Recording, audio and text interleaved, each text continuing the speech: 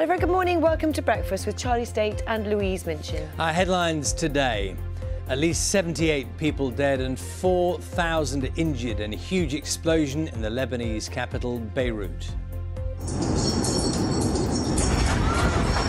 The blast, which shook the entire city, began with a fire at a warehouse which housed thousands of tons of ammonium nitrate. We'll be live in Beirut throughout the morning with the latest on the desperate search for more survivors. The Children's Commissioner for England calls for the government to prioritise reopening schools over pubs in any future lockdowns. Good morning. New car sales were up 11% in July compared to last year. But what happens when pent-up demand dries up? I'll be looking at the long road to recovery. Morning. It is football's richest match and Fulham won it at Wembley. The London club are back in the Premier League after beating local rivals Brentford in the Championship playoff final. Good morning. There's a fair bit of cloud around today. We've got rain coming in from the west and also some rain in the north. The driest and brightest conditions will be in the south and the east. I'll have all the details later in the programme.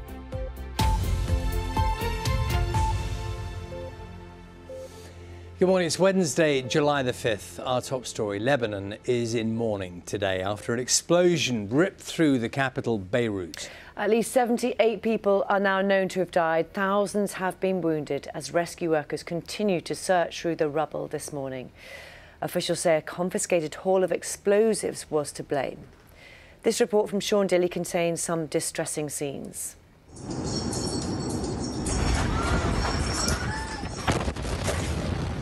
It was a catastrophic explosion. What? The blast was heard 150 miles away. Another view from moments earlier shows a fire in Beirut port. Authorities say the flashes were caused by fireworks. But then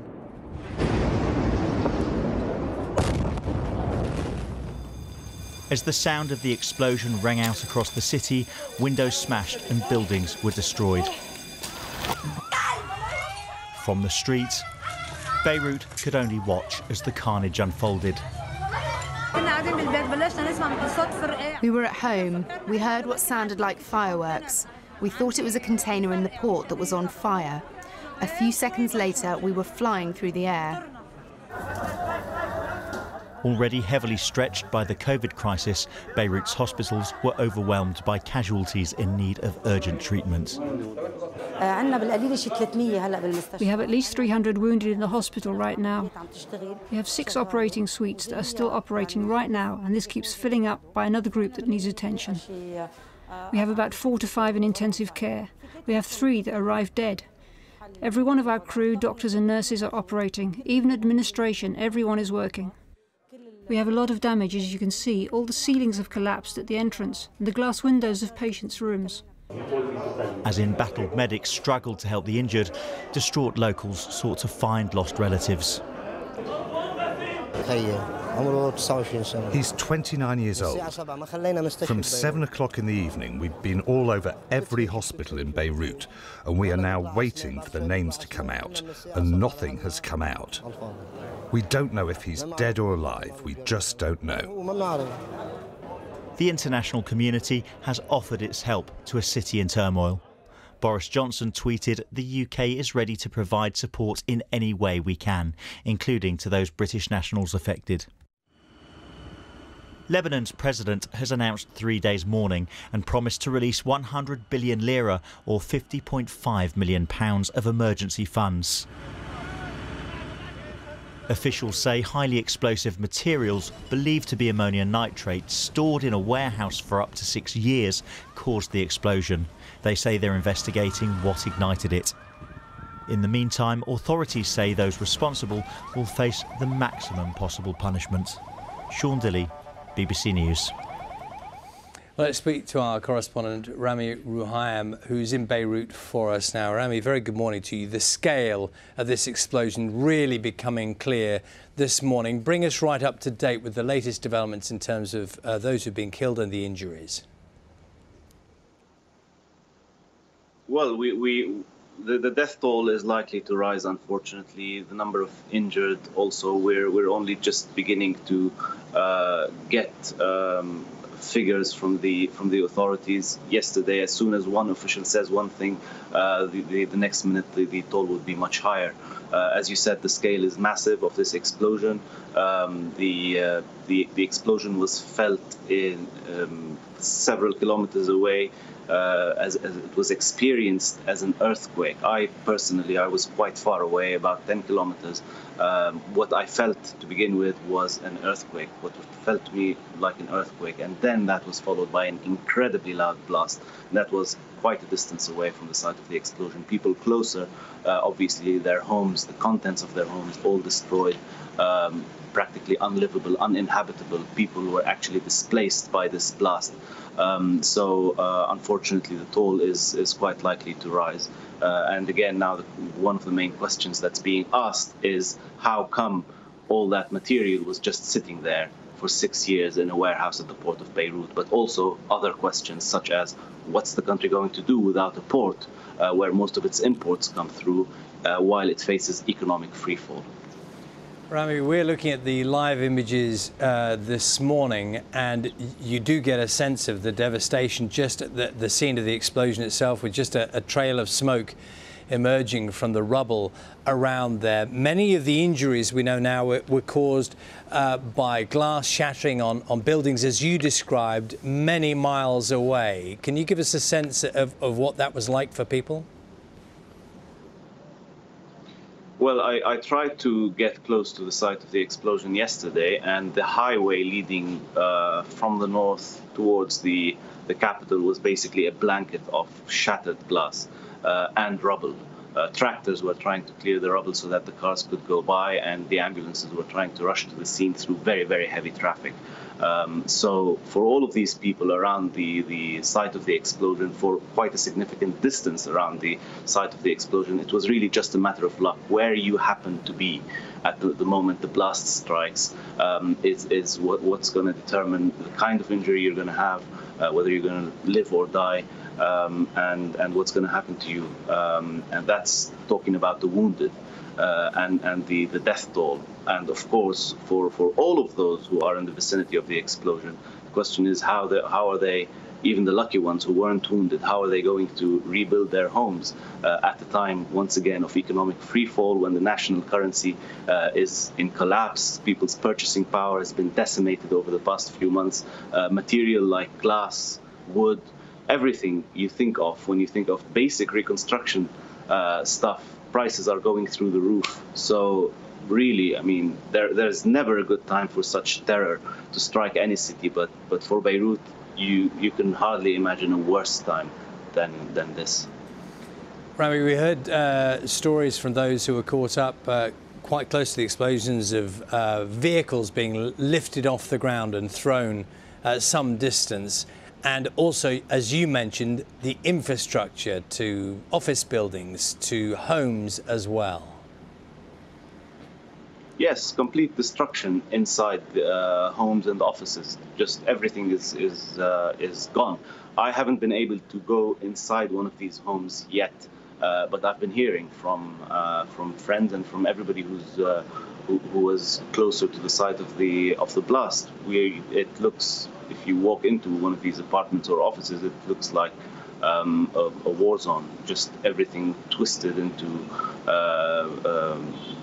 rubble, uninhabitable apartments. I don't know what's going to happen to all the people who right now practically have nowhere to live until this is sorted one way or another. And at the same time, it's not even the priority. It's not even the #1 priority for the authorities at the moment. We are still talking about the injured and the death toll, which is likely to rise higher. Increased infections, COVID-19, had already struck the country in the days and weeks ahead of this tragedy.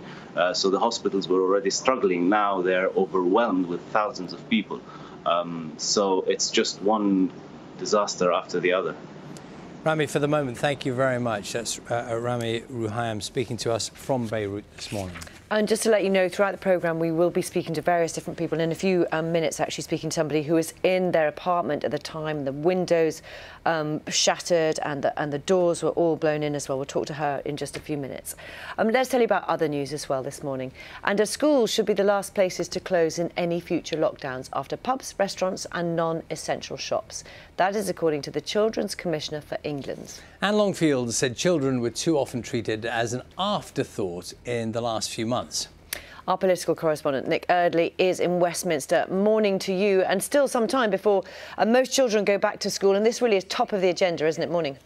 Yeah, absolutely. Morning, Louise. I mean, it's September that children in England go back to school. In Scotland, it's actually next week, so we'll get a rough idea next week of how things are going in Scotland when children start to return. But the pretty clear argument that the Children's Commissioner for England is making this morning is that young people need to be more of a priority when the government is figuring out all the balance of risk that will inevitably come over the next few weeks and months. And Longfield is saying that in the first lockdown, children were too often an afterthought, and now she thinks they need to be the absolute priority, that schools need to be #1 on the list, the first thing to open up and the last thing to close if there's any need for more restrictions to come in. That's an argument being made, by the way, by the Labour leader Keir Starmer this morning in The Guardian as well, saying that getting children back to school in September in England is absolutely a priority. Now, we know that the Chief Medical Officer for England, we were talking about this yesterday on Breakfast, is saying that there is a balance of risk to come now, that we've probably reached the limit of what can be opened up safely. Many people are warning that if you want to open up schools and keep the virus under control, stop that R rate of reproduction going up too high, then you might have to close other things as well. So there's definitely some big questions coming for the government. Got to say, I think that schools are a big priority in Whitehall. We've heard minister after minister. Simon Clarke, the local government minister, said it on Breakfast yesterday, saying schools are a priority, that they're determined they open up in September. But there's definitely a lot of pressure for that to happen, and a lot of people saying to the government that whatever happens, that needs to be #1 on the list. Nick, for the moment, thank you very much. The inquest into the death of TV presenter Caroline Flack is expected to resume today. She was found dead at her flat in London in February. Lisa Hampley reports. Caroline Flack became synonymous with the show Love Island, although her TV career went back almost 20 years. Caroline! She won Strictly Come Dancing in 2014 and also co-hosted The X Factor. In December last year, she was arrested and charged with assaulting her partner, Lewis Burton. She pleaded not guilty in court, and her boyfriend said he did not support the prosecution. Weeks before she was due to stand trial, she was found dead in her London flat. The lawyer for her family said she'd taken her own life. Today's inquest into her death is expected to last for 2 days. Lisa Hampley, BBC News. The funeral of Nobel Peace Prize winner John Hume will take place today. His body was carried into St Eugene's Cathedral in Londonderry last night after SDLP members formed a Guard of Honour in tribute to their former leader. Mr Hume, who played a major role in the Northern Ireland peace talks, died on Monday, aged 83. The government has announced details for the commemoration of the 75th anniversary of VJ Day, with the moment when Japan's surrender ended the Second World War. Prince of Wales will lead the tributes with a national 2-minute silence. Our royal correspondent Nicholas Witchell has this report. To those who took part, they were the forgotten army, fighting on against the Japanese in the jungles of Burma and elsewhere for several months after the Second World War in Europe had ended. The fighting in the Far East ended in August 1945 after the Allies had dropped atom bombs on Hiroshima and Nagasaki. Japan surrendered and British servicemen returned home. But Britain by then was a country eager to move on. The feeling that their sacrifice had been forgotten was exacerbated. But at the National Memorial Arboretum in Staffordshire on Saturday the 15th of August, the 75th anniversary of victory over Japan, or VJ Day, the Prince of Wales will lead the nation's commemoration of the moment when the global conflict that was the Second World War finally came to an end. The service, which will include a national 2-minute silence, will be attended by a number of veterans who fought in the Far East, and it will be broadcast by the BBC. The Duke of Cambridge will take part in a programme, VJ Day 75, the nation's tribute, to be broadcast on BBC One. Among the veterans who will feature in the programme will be the Duke of Edinburgh.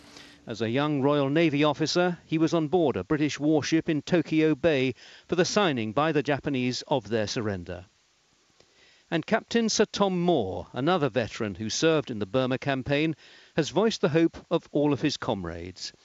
I respectfully ask Britain to stop whatever it is doing and take some time to remember, he said.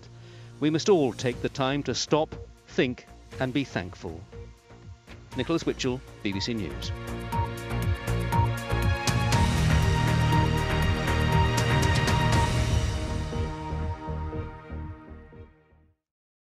See the headlines as they happen and watch BBC News live in the app and get the full story with bbc.co.uk/news. Follow the story for all the latest with BBC News.